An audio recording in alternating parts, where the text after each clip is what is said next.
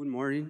It's a pleasure to be here. It's an honor to have an oral presentation and the SAGES meeting. So my name is Diego. I'm from Brazil. I'm a PGY2 resident, general surgery resident. And today I'm going to talk about our small research using acupuncture, auricular acupuncture, in the management of nausea and vomiting after laparoscopic cholecystectomies. The Asians are more familiarized with this acupuncture than we are.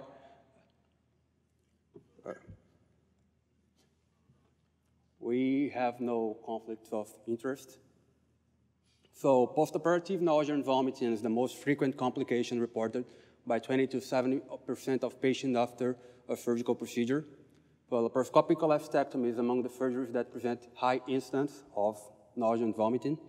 And we looked for some studies that analyze the use of auricular acupuncture for the control of nausea and vomiting, but we just found like hysterectomies or laparoscopic gynecologic surgery or open abdominal surgery or open cholecystectomies. And the studies that we found were basically from Asian institutions. So the purpose of our study is to investigate this efficacy in the prevention of nausea and vomiting immediately after a complicated laparoscopic cholecystectomy. So it's a single-center study, randomized, prospective, double-blind, interventional, and we have a clinical trial number in our Brazilian clinical registries or something like that.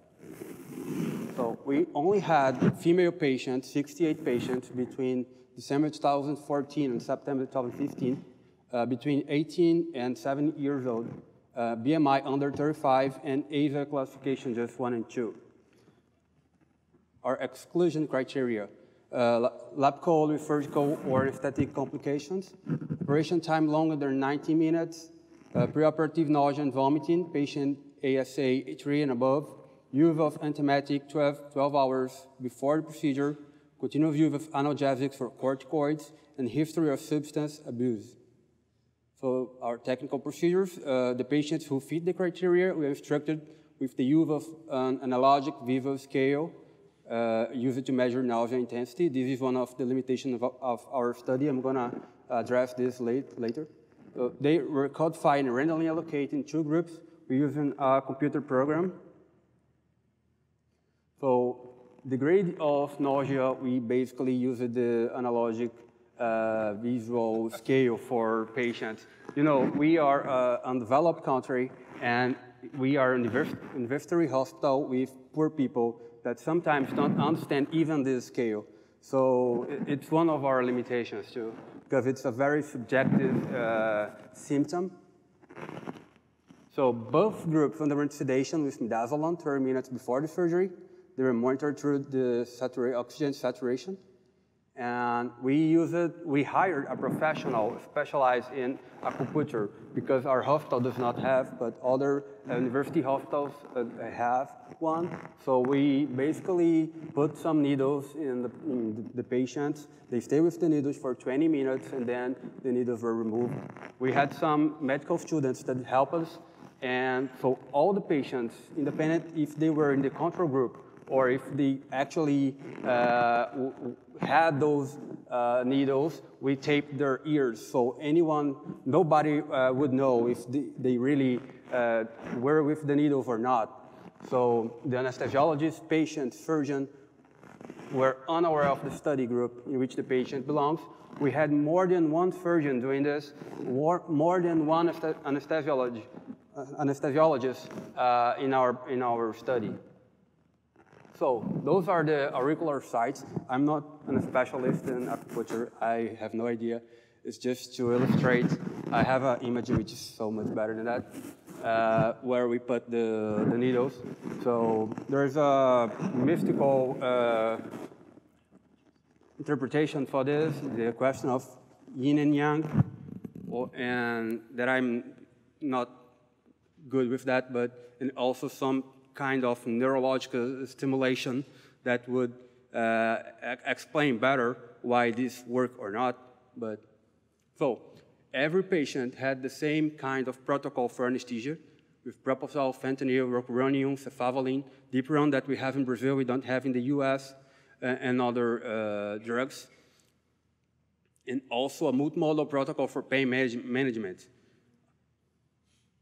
We didn't use opioids. We know that is a side effect of opioids to cause nausea and vomiting. So we had a blind researcher at time 0 after oropharyngeal extubation, time 2 hours, 4 and 6, usually a medical student. And we used this analogic visual scale that I showed you for nausea intensity. And we assessed if this would be necessary for patients according to this scale. So we performed statistical analysis with Fisher and student t-test or Mann-Whitney U-test.